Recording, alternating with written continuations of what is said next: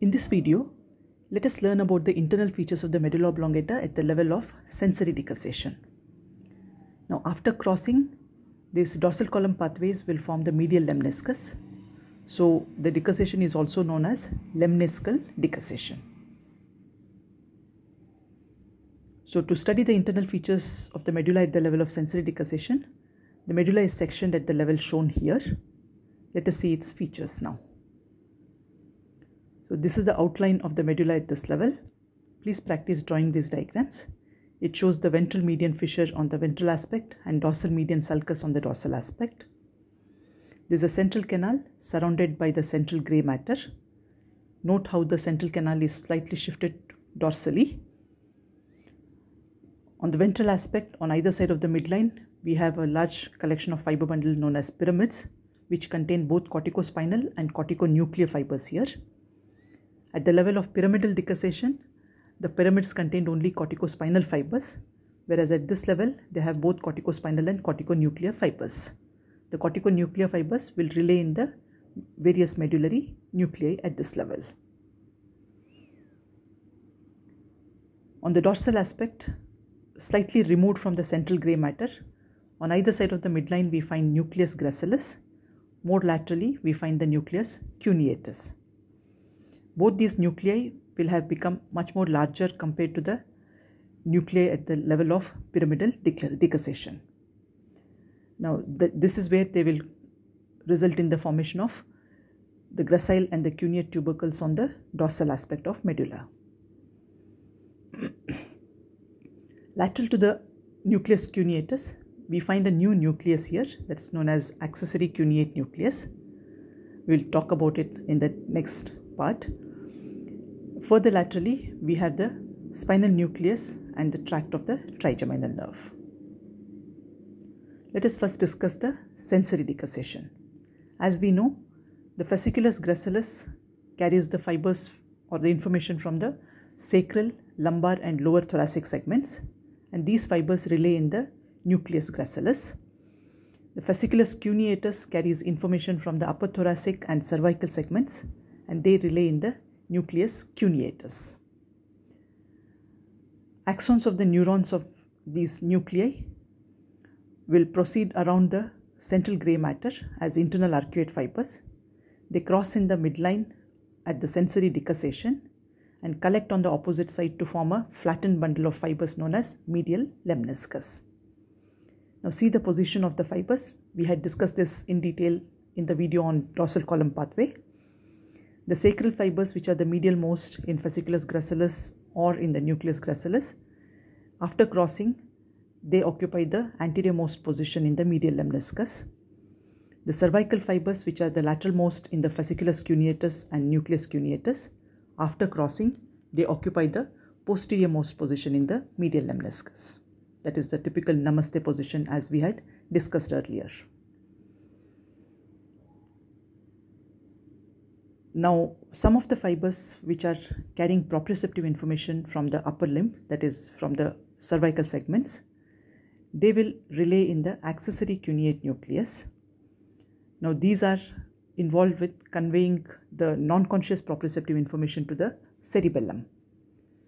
The axons of the neurons in the accessory cuneate nucleus exit as posterior external arcuate fibers, collect together to form the cuneo-cerebellar tract, which reaches the cerebellar cortex through the inferior cerebellar peduncle. Now coming to the white matter in the medulla at this level, along the lateral margins, we find the posterior and anterior spinocerebellar tracts. On the inner aspects, we find the lateral and anterior spinothalamic tracts and various other ascending and descending tracts of the spinal cord, that is rubrospinal and vestibulospinal tracts, as well as the spinotectal, spino-olivary and spino-vestibular tracts. Now, between the central grey and the medial lemniscus, on either side of the midline, we have the medial longitudinal fasciculus and tectospinal tracts which are positioned just anterior to them.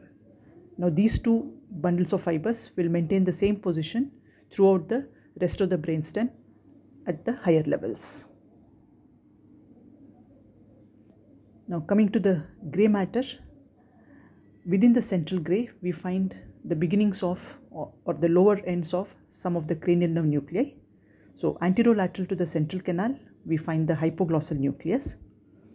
Lateral to the central canal we find the dorsal nucleus of the vagus. Posterolateral to the central canal we find the nucleus of tractus solitarius. Now hypoglossal nucleus supplies the ipsilateral muscles of the tongue. It belongs to somatic efferent column. Dorsal nucleus of the vagus belongs to general visceral efferent column. It supplies preganglionic parasympathetic fibers to the viscera in the neck, thorax and abdomen. Nucleus of tractus solitarius belongs to both general visceral afferent column and the special visceral afferent column. So it receives sensations from the viscera as well as taste sensations.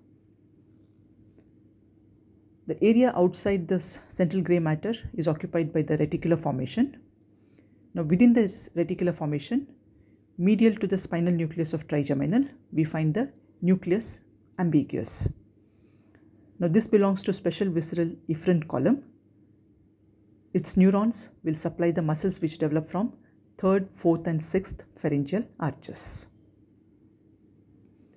Posterior to the pyramids, we also find the lower ends of the inferior olivary nucleus and medial accessory olivary nucleus. Both of them will be found in the inferior olivary nuclear complex, which is better seen at the higher level. So the main features at this level will be definite enlarged gracile and cuneate nuclei, within which the fasciculus gracilis and fasciculus cuneatus fibers will relay.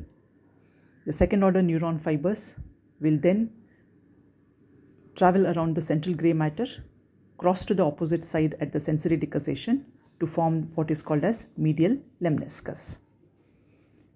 Now the second feature which we are seeing here is within the central grey matter as well as within the reticular formation, we see the beginnings of some of the cranial nerve nuclei.